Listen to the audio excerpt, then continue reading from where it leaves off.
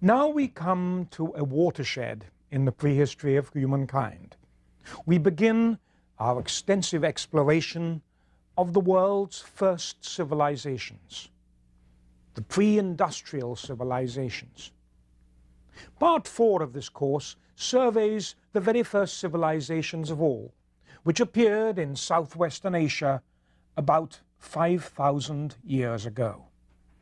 But before we get into specifics of Sumerian and Egyptian and other civilizations, we must look at some of the background, because the rise of civilization has been one of the great academic discussion grounds of the last century. How do we define civilization? This lecture begins by looking at that and some of the common characteristics of what archaeologists call states or pre-industrial civilizations. A pre-industrial civilization is one that does not depend on fossil fuels, but depends on human hands for labor, or sometimes just simply civilizations. And then next, we'll analyze the major early theories surrounding the origins of states, just like we did with agriculture. The theories which invoked single, often very simple causes for the appearance of states. And then finally, we'll spend time surveying current thinking, which assumes that many factors were involved in the creation of pre-industrial societies. Some of them ecological, and then, of course, other social, the all-important roles played by individuals and groups. I'll argue that a unique period of social inequality and cultural change in the eastern Mediterranean region about 5,000 years ago allowed individuals of exceptional ability to forge the first civilization out of much smaller chiefdoms. A complex process and still little understood. The point is that we really can't look at the early states without looking at some of their commonalities. What were they? What are the salient features about them? What made them different from earlier, more egalitarian societies? And the way we look at this is through archaeological theory. So today we're going to explore some of those theories. 5,000 years ago, the world's first literate civilizations appeared in southwestern Asia, in Mesopotamia, and along the Nile River. Their appearance was a major turning point in the human past. Part 4 of the prehistory of humankind describes the earliest civilizations in Mesopotamia, Egypt, and the eastern Mediterranean. We span a period from the 4th millennium BC to about 1200 BC. Compared with the earlier parts of this course, our chronology is beginning to shrink. We're beginning to think in centuries rather than tens of thousands of years. But first, what do we mean by civilization? If you go to Webster's, or you go to the ultimate arbiter, to me an Englishman, of the English language, the Oxford Dictionary, you will find a definition of civilization that implies civility, a measure of decency in individual behavior. Such definitions reflect value judgments, or what is called ethnocentrism, looking at things from our own cultural values. Because what may be civilized in one civilization may be antisocial or baffling in another. For example, the accumulation of great wealth by individuals is common in our society, but baffling in many others, and so on and so forth. Today, archaeologists, and I'm not going to spend a lot of time defining civilization in this course, tend to use the term as a shorthand. Civilization means urbanized, state-level societies. In contrast, earlier and other societies without cities, and other features we'll look at in a moment, were pre-state societies. Very simple definition, really a rag bag into which we put all measure of different pre-industrial civilizations. The civilizations described in this course I refer to, and already have referred to, as pre-industrial civilizations. Why? because they relied on manual labor rather than fossil fuels such as coal to power the civilization, as it were.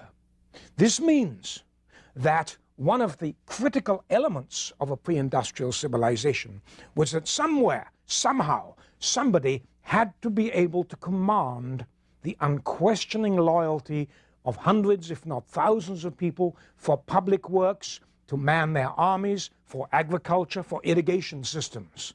And that was the big feature of these civilizations, the ability to control labor. Now, there are many different variations between individual pre-industrial civilizations. For example, the Inca civilization of the Andes was quite different in many of its institutions from that of the ancient Egyptians.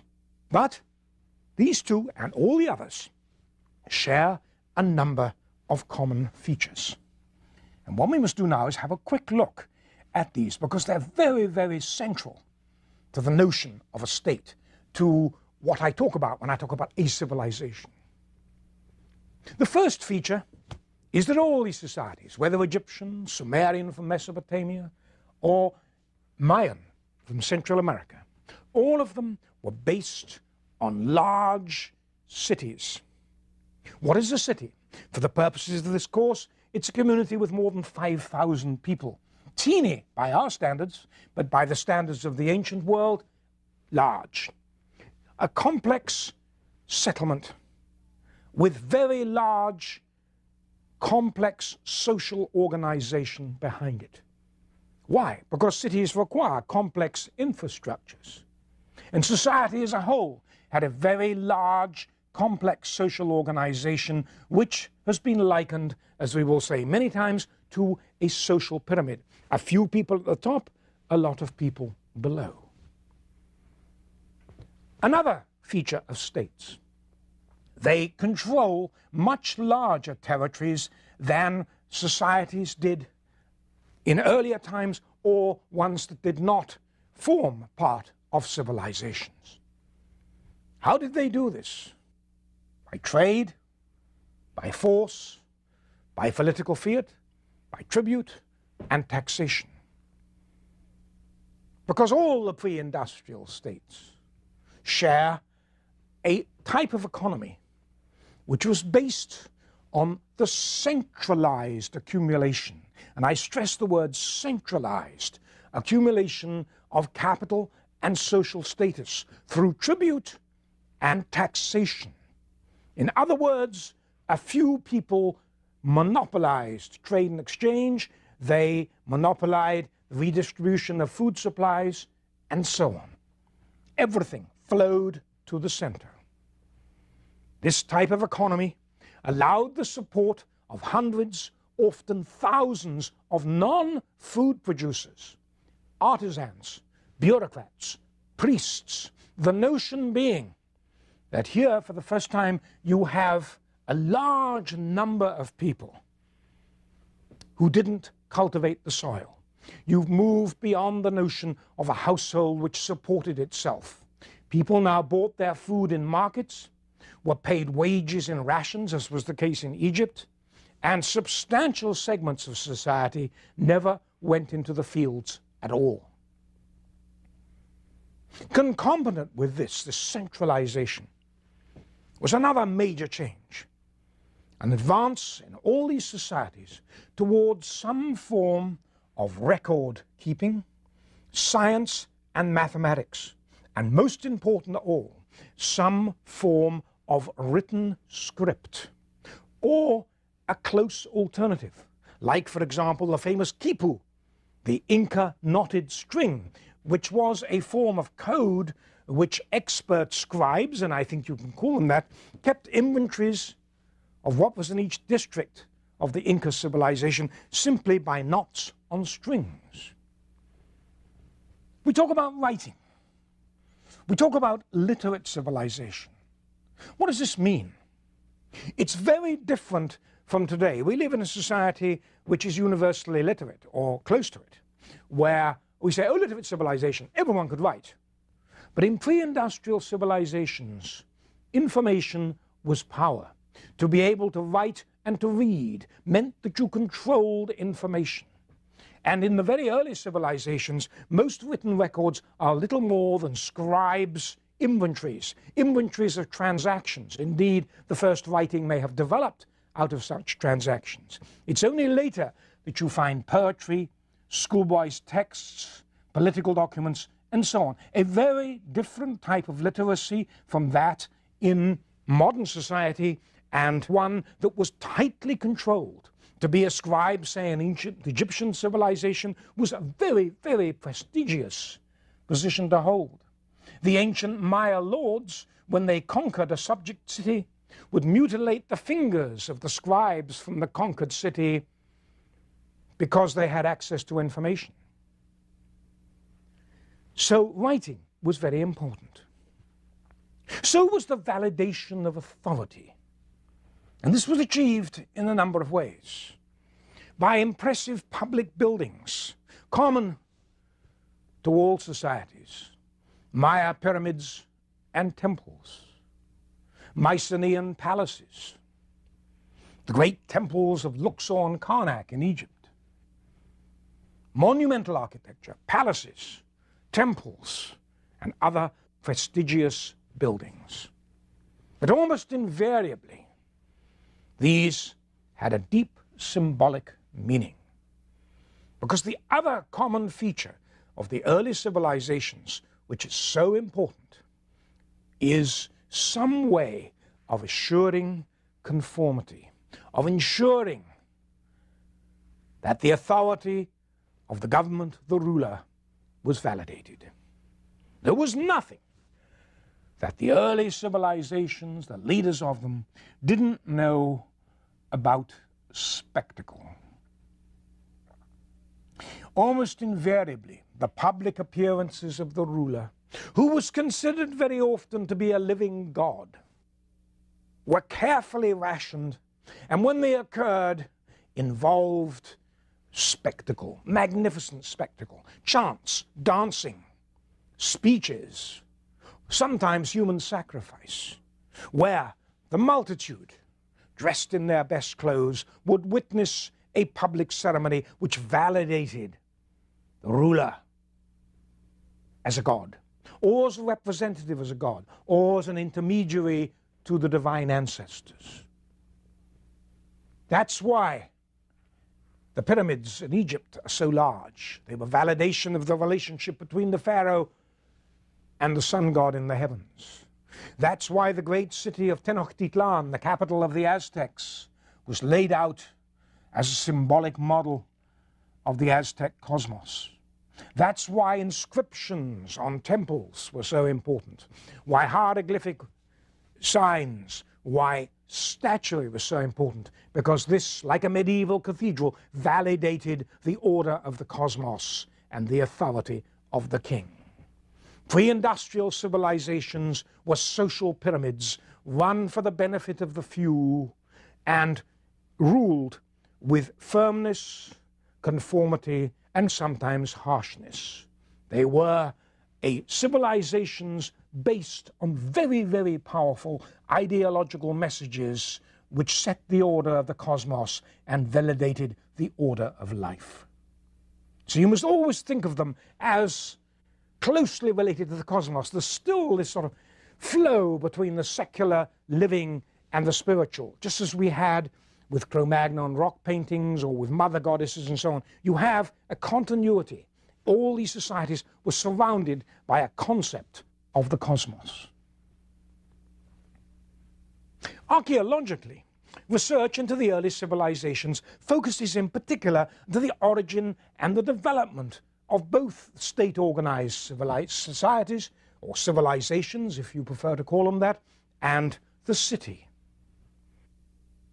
The city assumed many forms, from the compact walled mud brick settlements of early Mesopotamia to the elaborate Maya ceremonial centers of Mesoamerica, with their core populations densely in the precincts at the center of the city and a scattered rural population in much smaller settlements in the surrounding hinterland.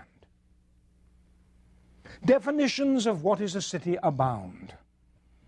But the most common arbitrary one, as I already mentioned, defines their lower limit of population at about 5,000 people, but a density of population much higher than that in small settlements, a defining characteristic. In fact, many of the early Mesopotamian cities were simply agglomerations of individual villages which found it better and more economic to live closer together. And I wager that the quarters of these different cities, in fact, comprised close kin, people who used to live in a village, and so on. Cities have another characteristic too. They are marked by specialization and interdependence between the city and its rural hinterland. The city was a central place in the region, providing services for smaller settlements around it. Most early cities had major marketplaces, like the great marketplace of Aztec Tenochtitlan, where agricultural produce was sold and exchanged, as well as all sorts of other goods. Cities had a level of complexity and organization far greater than that in a village or town. They were centralized institutions, almost invariably with major public buildings and ceremonial structures around a central precinct. Their institutions preserved law and order, regulated trade, maintained security, often behind imposing city walls. They were, like states, strongly centralized institutions. One can liken them to a pyramid, with a teeny elite and a solitary ruler at the pinnacle, with a huge mass of commoners at the base. Again, the notion of a pyramid. The city lies at the very core of the state. But how did these states originate? A huge theoretical literature mushrooms every year, which goes on, writing basically about the same things. All we can do here is navigate rapidly through some of the major ideas. Writing about early civilization began with the writings of Vere Gordon Childe of agricultural revolution fame, who wrote about not an agricultural revolution, which we described in Lecture 15, but about an urban revolution. Now, the Victorians, 75 years earlier, had followed the Greeks and Romans in believing that Egypt was the cradle of a human civilization. But the discovery of Sumerian Mesopotamian civilization in the late 19th century showed that civilization's origins were much more complex. In the 1920s, the University of Chicago Egyptologist James Breasted coined an enduring phrase, the Fertile Crescent, a curve of territory which encompassed the Nile and Jordan valleys, the highlands of Iran, and lowland Mesopotamia. He described this Fertile Crescent as the cradle of civilization. Gordon Childe in the 1930s went further. He wrote of this urban revolution I just mentioned, in which metallurgy, the formation of cities, and more intensive agriculture, including irrigation, as well as specialized artisans, played leading roles. Ultimately, he argued, a class-based society came into being, based not on the traditional ties of kin, but on economic classes, on skills, on being a soldier or a priest. Writing, more effective long-distance transportation, such as sailing ships, and then eventually wheeled vehicles, and a state religion were all essential ingredients of a pre-industrial civilization. The notion of an urban revolution was popular for many years, but is now seen to be too simplistic, for many of its features, which Childe identified, were in fact characteristic of earlier civilizations or societies as well. But all scholars now agree that three elements of the urban revolution hypothesis were of great importance: large food surpluses, diversified farming economies, and irrigation agriculture. The next generation of theories revolved around simple ecological explanations. Some of these theories focused on the ecological potential of river floodplains, fertile enough to produce huge food surpluses to feed growing populations. Another body of theories pointed to the ecological diversity of local environments in areas like the Nile Valley in Mesopotamia, which allowed the earliest civilizations not to rely just on one food source, but on foods from closely different neighboring ecological zones. For instance, under this argument, the highland Andean states of South America relied heavily on their lowland neighbors for fish meal, cotton, seaweed, and other resources. In turn, the coast received potatoes and other crops from the highlands. Such diversity provided protection against crop failure and famine. A very pervasive group of theories discussed irrigation agriculture. Such agriculture has the potential to support much denser populations. Scholars of the 1920s to 1950s argued that some early civilizations, like those of Egypt and Mesopotamia, were hydraulic societies controlled by massive bureaucracies who controlled the canals, the building of reservoirs and dikes, and so on. In fact, more recent research has shown that large-scale irrigation works were in fact the product of later stages of these civilizations. For example, the Egyptian pharaohs didn't really get into irrigation seriously until about the Middle Kingdom, that is after 1500 BC. In recent years, some other theories have come forward.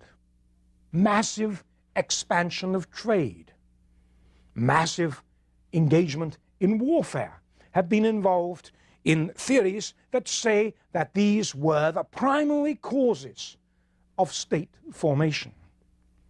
In fact, much more detailed research in areas like coastal Peru and the Near East has shown that the intensification of both trade and war was a consequence of, rather than a cause of statehood.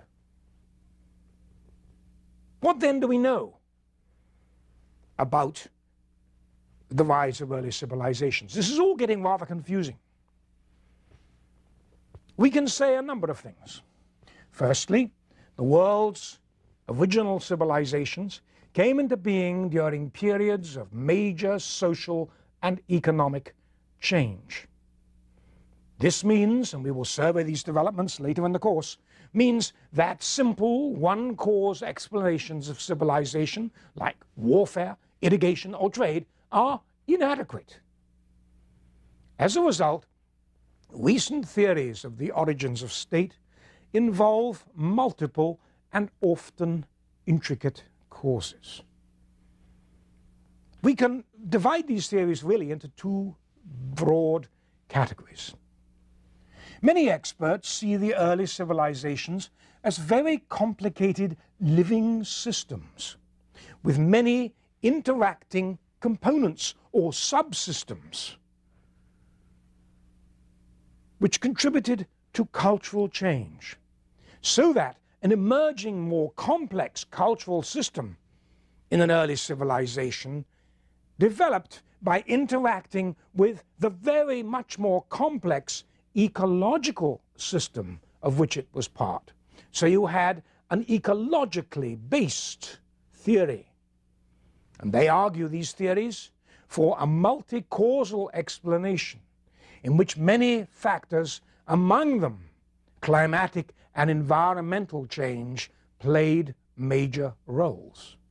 You cannot blame people for having these theories. For example, the rising waters of the Persian Gulf after the Ice Age may have created favorable environments in lower Mesopotamia for much larger settlements and more intensive agriculture, something we will look at in Lecture 20, a transformation of the low-lying delta of southern Mesopotamia, which happened so fast that the landscape literally would have changed within the compass of a single generation. There's a problem with ecological theories, though. They tend to be rather impersonal. They deal with general processes of cultural and social change. They talk about feedback, they talk about population growth, they talk about intensification of agriculture or whatever. They tend not to be about people. And the second major contemporary group of theories surrounds people. You call them, I suppose, as a general rule, you could call them social theories. In recent years, scholars have paid a great deal more attention to the complex dealings of individuals and groups, negotiating with each other, arguing, reaching agreement, falling in love, hating, fighting each other, whatever you like, the whole spectrum of human behavior, because they argue that decisions made in good faith in the short and long term by individuals and groups really shape civilization, shape social change. The combination of economic control over the sources and distribution of food and wealth, the development and maintenance of a stratified system with all its ideology, and the ability to maintain control by force were all vital factors in early states, as we shall see. But these things wouldn't work without people doing the decision-making. And the interplay between these three sources of power led to the development of new society-wide institutions like supreme rulers, bureaucracies, and new concepts of what human society should be like. So people are all important. The problem is that human behavior is often intangible, and this is the great challenge. There was no one moment when civilization came into being, for society continued to evolve after they appeared. Pre-industrial civilizations functioned in a milieu of constant change and frequent dispute. That's why some collapsed and others survived for centuries and millenniums. The world's first civilizations developed in distinctive political environments, in dynamic crucibles of competing chiefdoms, where eventually one chiefdom achieved dominance over the others, which became the provinces of a larger political unit. This can be clearly seen in the long processes of unifying ancient Egypt into a single kingdom, which we'll talk about in Lecture 21. There's one lesson to learn, that in the final analysis, it is people and groups who are responsible for political and cultural and social change. Such seminal individuals, like the first Egyptian pharaoh, Horus Aha, were the agents that brought civilization into being. But unfortunately, we know the names of very few of these people. Aggressive individuals of great ambition and ability have always existed in human societies. However, the widespread conditions of social inequality and chiefly competition, which developed in some parts of the Eastern Mediterranean world about 5,000 years ago, proved to be a unique catalyst for such men and women to churn from being powerful tribal chiefs into authoritarian divine kings. They supported new ideologies which developed from earlier and much less complex worldviews. In other words, suddenly the world got infinitely more complicated, infinitely more socially and politically sophisticated and demanding for those who ruled, and ideology was the key to their success. This lecture began by defining what archaeologists mean by a civilization and a state, and we defined pre-industrial civilization and then summarized some of the common features of these early pre-industrial civilizations. And then we've discussed the early theories which accounted for the appearance of civilization, all of them with a single overriding cause. We concluded they were too simplistic, and then examined the recent multi-causal theories which combine environmental actors with a strong emphasis on groups and individuals. For there is a strong social dimension to the origin of states. And in the next lecture, we'll see how these theories apply in Mesopotamia.